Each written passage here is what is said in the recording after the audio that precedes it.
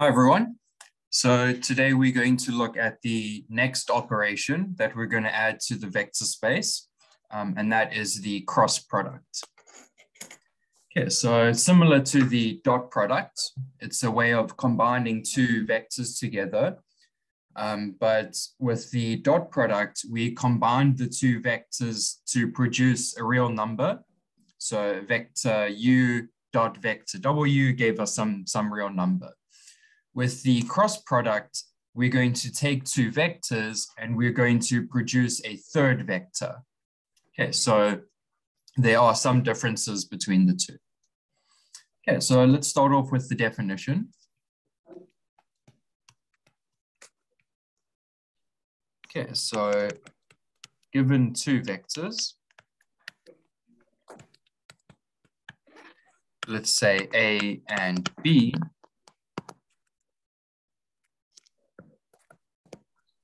we define the cross product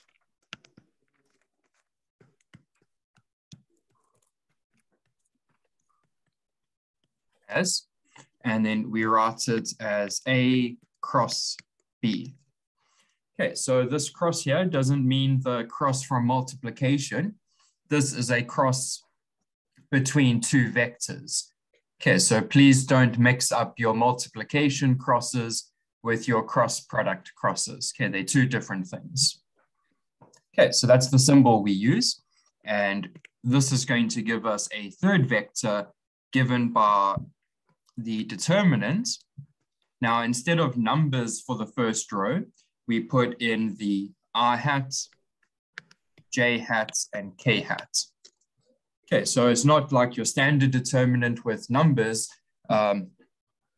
but it's similar to how you would work it out. Okay, but the first row is I hat, J hat, K hat. Then for the second row, you put the components of A. So let's call that A1, A2, A3. And then for the third row, you put the components of B. So that's going to be B1, B2, B3. Okay, and then we calculate the determinant as if all of this was just numbers. So that means we're going to have I hat, okay, and then you block off that column, you block off that row, you get A2, B3 minus A3, B2. Okay, so that's your first bit. Okay, then you have minus J hat, okay, as if you were doing a normal determinant, you just think about that J hat as a number and you just carry on. Then it will be A1, B3 minus A3, B1 plus K hat. And then again, you just block off that column, block off that row. You get A1, B2 minus A2, B1. Okay.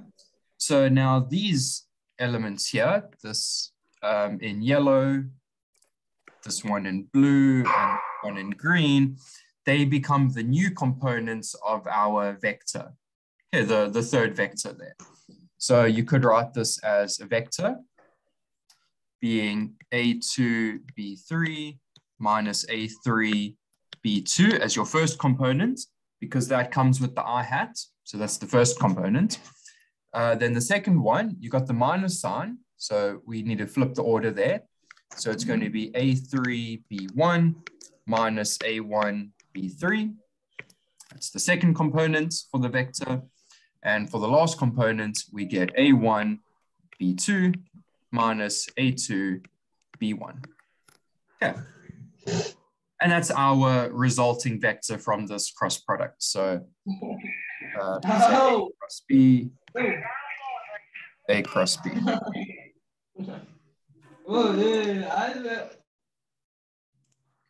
Okay, are there any questions about this definition?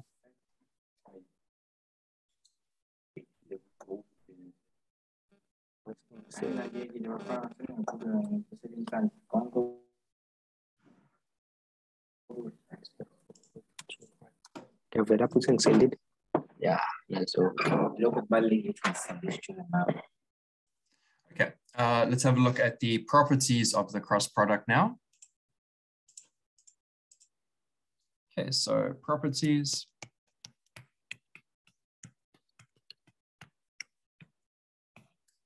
Okay, number one, we have A cross A is equal to 0, the 0 vector.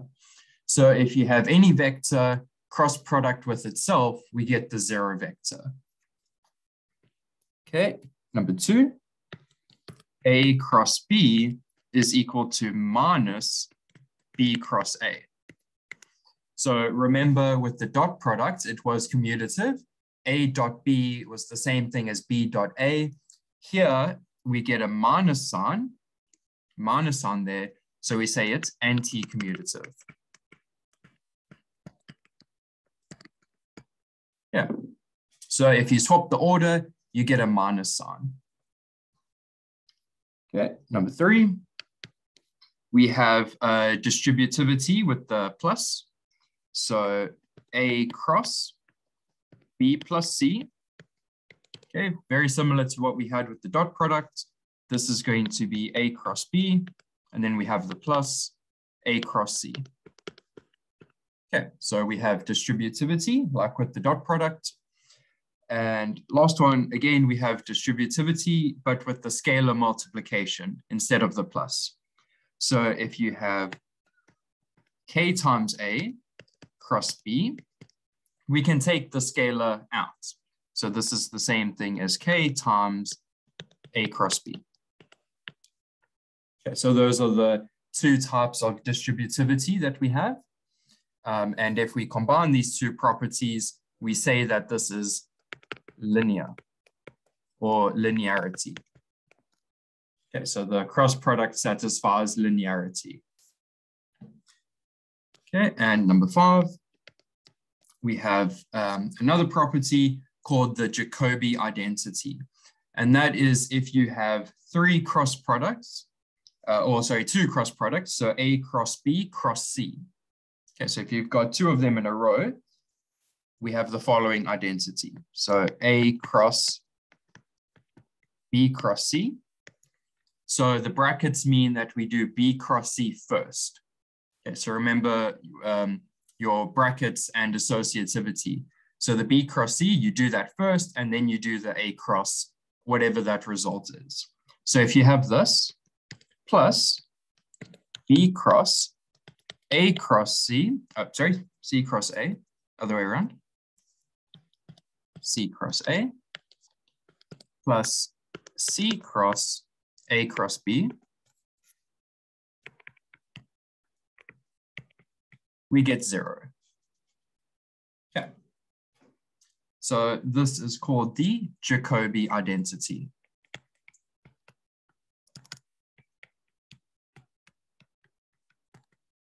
Okay, so just a little note with this Jacobi identity. Okay, so just a little note here to remember the cross product is not associative. Okay. So when we did the dot product, we found that that was, with your normal multiplication, we know that that's associative, same with the matrix multiplication, but this type of multiplication is not associative. So if you have A cross B cross C, like this, if you do the B cross C first, so you put the brackets to show that you're doing this one first, this is not the same as doing A cross B and then cross C. Okay, you can't just move the brackets around. It's not associative. Okay, however, it does follow the Jacobi identity. Okay, and just a little note with that. Distributivity plus linearity plus the Jacobi identity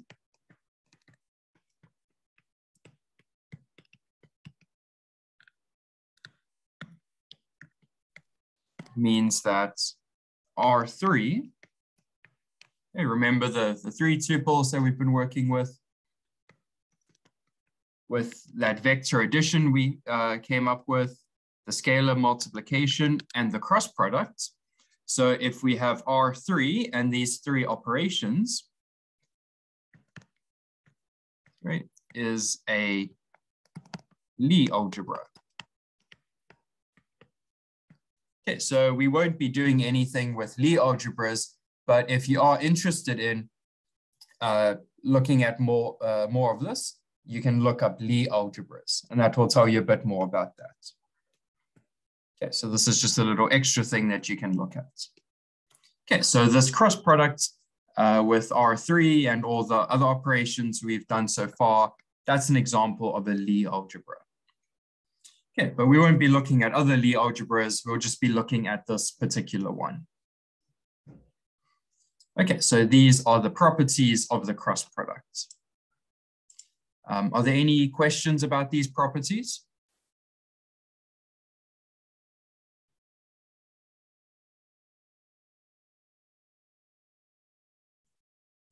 Okay, so the first law homework exercise for today is to prove these 5 properties.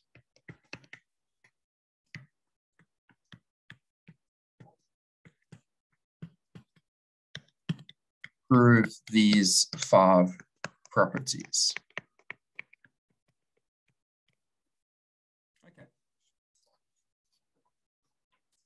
Okay, so that's the properties. And then I'll put up the solutions later on so you can have a look at how to prove these. But the first one that posts the solutions, as always, you'll get your bonus marks for that. Okay, so let's have a look at an example, and then we'll have a look at the geometric view of the cross product, like we did with the dot product.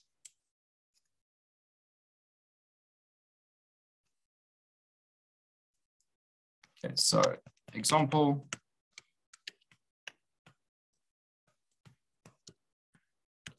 Let A be equal to 1, 0, minus 1. And let, sorry about that, got cut off. Let me just share the screen again. Okay, that should be back. Okay, so we're just going through a quick example here. So we've got the vector A, 1, 0, minus 1. We've got the vector B, 2, 1, 3. And we want to calculate the cross product. Now remember, the order matters. So if we're trying to find A cross B, we're going to get some value. If we find B cross A, we're going to get minus that value. So the order does matter. Okay, so please remember that. Okay, so we want A cross B, so A first. So this is going to be equal to, we write it out as a determinant, where the first row is R, J, K. You just treat it as numbers for now, do the determinant, and then you can see what the result is. So A is 1, 0, minus 1. B is 2, 1, 3. And we just work out the determinants as normal, and that will give us what the components are going to be. So we put down R, and then we look at the determinant of the little submatrix. So that's going to be 0 minus 1, so that will be plus 1, minus J. Again, we block out that column, block out that row. We're going to get 3 minus 2. So that's going to be 3 plus 2, which will be 5. And then plus K. Again, we block out that column, we block out that row, and that's going to be 1 minus 0, so that's just 1. Okay, so we can write this a bit neater as I hat minus 5J hat plus K hat. Okay, and remember there is a 1 in front of the I hat, and there's a 1 in front of the K hat. Now you can leave it like this, that's perfectly fine. Remember last time we showed that if you have a vector, you can write it as the sum. Okay, we called it that basis expansion. Or if you want to write it as a tuple, you can write it as 1 minus 5, 1. Okay, both are entirely correct. I don't mind which one you you leave your answer as. Okay, any questions about this example?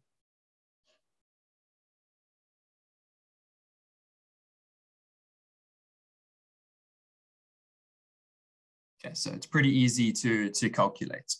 And if you calculate B cross A, you should get -1, 5, -1, because we know that there's just that minus difference between the two orderings.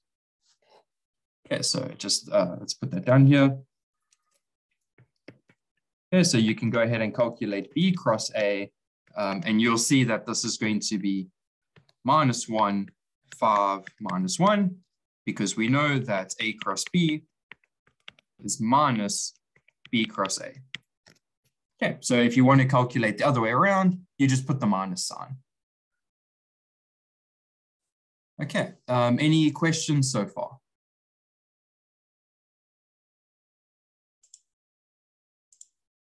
Okay, so not so bad. All right, let's have a look at the geometric view.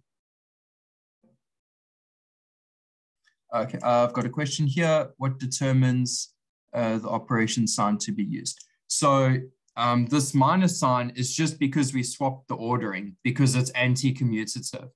So try it out. Try calculate this B cross A. Okay, and you'll see that you're going to get minus whatever we had before here. Okay, so there's always just that minus sign if you swap the order.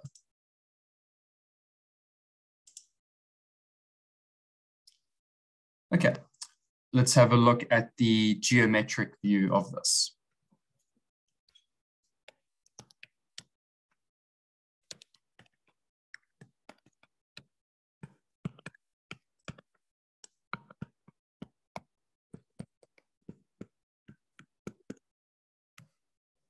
Okay, so we looked at the geometric view of the dot product, and we found that dot product was used for those projections. So if you have two vectors and you find the dot product, that's the same thing as looking at one of the vectors being projected onto the other vector.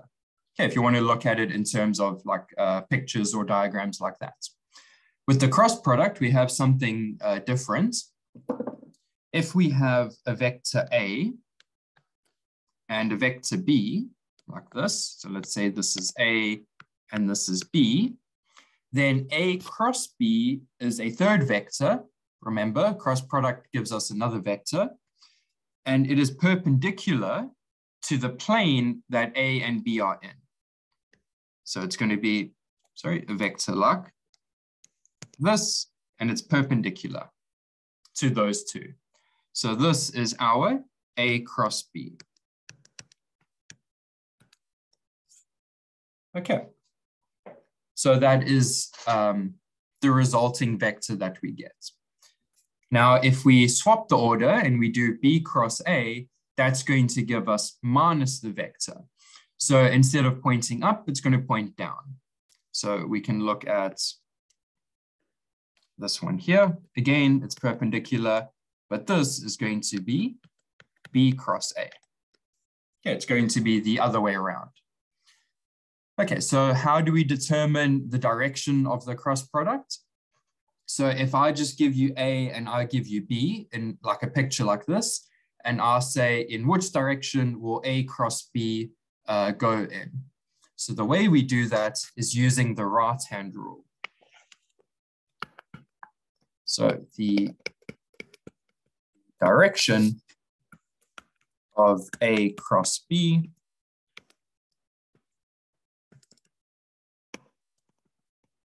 is given by the right-hand rule.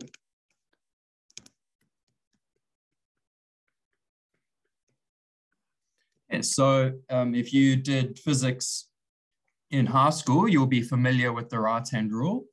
So you use that rule with magnetic induction. So if you've got the magnetic field and you've got the current, it shows you in which direction the force is going to be, right? You call that the right-hand rule. This is where it comes from. It comes from the cross product. So we can do the same thing here. If you imagine holding your right hand out with your fingers like this, so you've got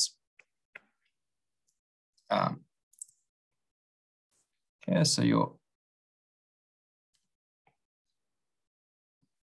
something like that. So you got your fingers out, so you're pointing in this direction.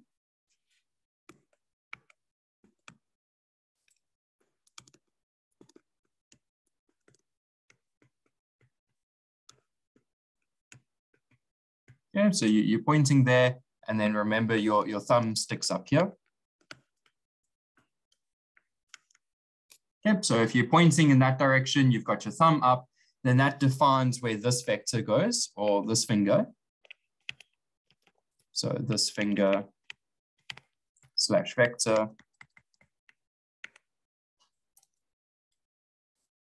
So this finger slash vector is defined from the other two.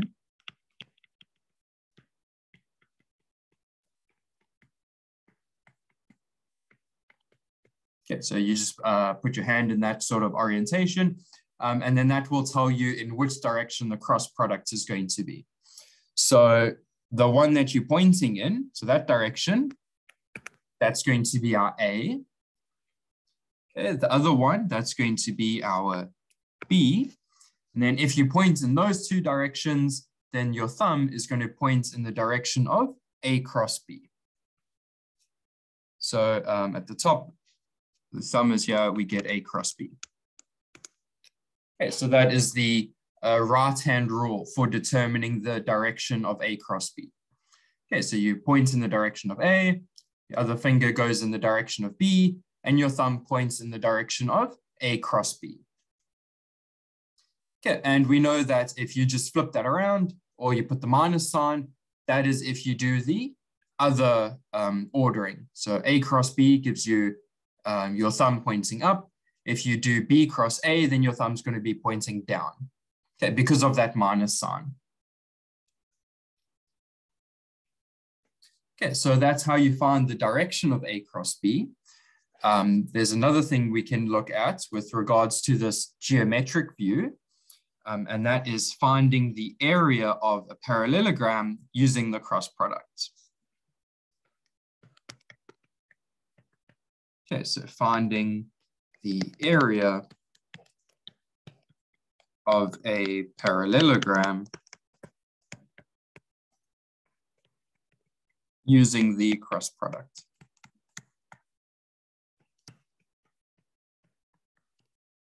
Okay, so that's a nice little geometric application of the cross product. So let's say we've got a parallelogram like so. Okay, remember opposite sides parallel, opposite sides equal, and so on. So we've got this parallelogram here, and we want to find its area. Now, what we could do is, just like you would have done in high school, you break it up like this, you find the length and the perpendicular height and so on. But we want to do it using vectors. So instead of that, let's just draw that a bit better. Okay, so what we do is we draw one vector along one of the sides. So let's say this bottom side here, we've got a vector.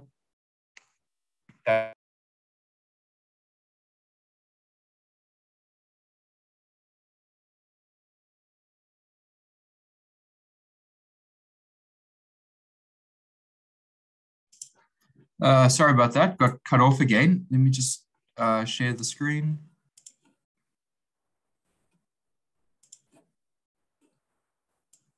Okay, that should be back now. Okay, so what we've got here is a parallelogram, and I've drawn a vector A along the one side of the parallelogram, and then I've got a vector B along the other side. Okay, so that is vector B. And we want to use these two vectors to find the area contained in the parallelogram. Okay, so let's say we've got this area here. How do we find that area? Now, the nice thing is this area in red here, so the area is equal to the magnitude or the norm of the cross product, A cross B. Okay, So if I give you a parallelogram with these vectors going in either direction like this, then the area is just the length of whatever the cross product is. Okay, that gives you the area. Now that's how you find the area of the parallelogram. We can also use this to find an area of a triangle if we just imagine the triangle as being half of a parallelogram. So let's say we've got a triangle like this. Something like that. Okay, we want to find the area of this triangle. Again, we've got the two sides of the triangle given by these vectors. So we've got vector A going along the bottom. Let's use the same colors as before. Okay, so let's say we've got A going along the bottom here. And B going along the other side here. That's B. We know that A cross B will give us the full parallelogram area. So if I just fill that in, it's going to look something like this. Okay, that's going to give us the full area. But if we only want this triangle part, then that's just going to be half of the area. Okay, so the area of the triangle, which is half the parallelogram, is just going to be 1/2 of A cross B. Okay. So these are two helpful formulae that we're going to be using later on. Okay, so let's have a quick example of finding the area of the parallelogram, and then we'll carry on with the examples tomorrow. Okay, so we've got a parallelogram, something like that. Oh, sorry. There we go. And remember, this is in three dimensions of space, right? Okay, so if you imagine these 3 points here, they all have X, Y, Z points. Okay, so just to simplify things, let's say this first point, P, is given by 0, 0, 0. Okay, so we're saying one of the corners is at the origin. Let's say this other point, Q, is at 1, 2, 0. And R, let's say that is at 2, 1, 1. Okay, something like that. Now, we don't need to specify the third point because remember from the properties, we know that the distance PQ will be the same as the distance R, let's say this is S. Okay, so if we know the distances, we know the angles, we can automatically find out what that point is. So we don't really need to know what that is. Okay, so we've got the 3 vertices or the 3 corners of this parallelogram. And the first thing that we need to do is find those vectors that go along the edges. Okay, so we need this vector that goes along this bottom edge, and we need this vector that goes along the top, the side edge over there. Okay, so let's say this bottom one is A and the side one is B. Okay, so how do we find that vector? Well, we're going to use that vector addition that we looked at in the first lecture on this, but we're going to do it a bit backwards. So instead of adding vectors to get A, we're going to subtract them. So how do we do that? Well, this vector from P to Q, we can find by taking the vector going to Q minus the vector going to P. That will give us that one there. That will give us A. So just as a little illustration here. Sorry. Just as a little illustration of this. If we've got A, B, and C, remember how the vector addition worked. Okay, if you've got A plus C, you're going to get B if I do vector addition. But we could also write this as C is equal to B minus A. Okay, I just took it over to the other side. And now I can use vector subtraction to find out what the C is. Okay, I'm going to do the same thing here. So A is going to be the vector going to Q minus the vector going to P. Okay, so Q minus P, that gives us the vector along that edge. So this is going to be 1, 2, 0, minus 0, 0, 0. Okay, and the nice thing about having the origin at P is that we're just subtracting the 0 vector. That doesn't do anything. So we have 1, 2, 0. Next, we have our vector B. That's going to be the vector going to R minus the vector going to P. So R minus P. Okay, so R is given by 2, 1, 1. And P is given by 0, 0, 0. Okay, just to make things easier. If we subtract them, we're going to get 2, 1, 1. Good, so we've got our two edge vectors. So A and B, these are our edge vectors. And now we're just going to use that formula that we had. The area is equal to the magnitude of A cross B. So let's first find out what A cross B is. So A cross B, we use that determinant rule. So R, J, K. We put A first, that's 1, 2, 0. We put B second, so that's 2, 1, 1. And we find the determinant. So that's going to be R hat, 2 minus 0, minus J hat, 1 minus 0, plus K hat, 1 minus 4. So that's going to give us a vector 2R minus J and then minus 3K. Okay, so that's the vector, but what we want is the magnitude of the vector. So the area is the magnitude of A cross B. So remember how we do that? That's just the length of the vector. So it's going to be the square root of 2 squared plus 1 squared plus 3 squared. Okay, so that's the square root of 4 plus 1 plus 9. So that's root 14. Okay, so that's going to be the area of this parallelogram. Okay, so that's all this area here. Okay, and it's root 14. Okay, are there any questions about this?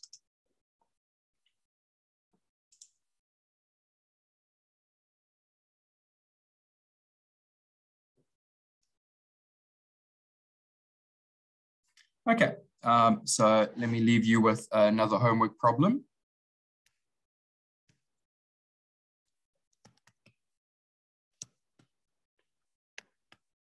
Yep, so now let's look at finding the area of a triangle. So let's say we've got a triangle like this. Okay, so it's in three-dimensional space. So we've got P at 1, 1 minus 1. Q is at 3, 2, 0. And R is at 1, 0, 1. Okay, so this triangle is somewhere in three-dimensional space. Here are the vertices of the triangle. Find the area of the triangle.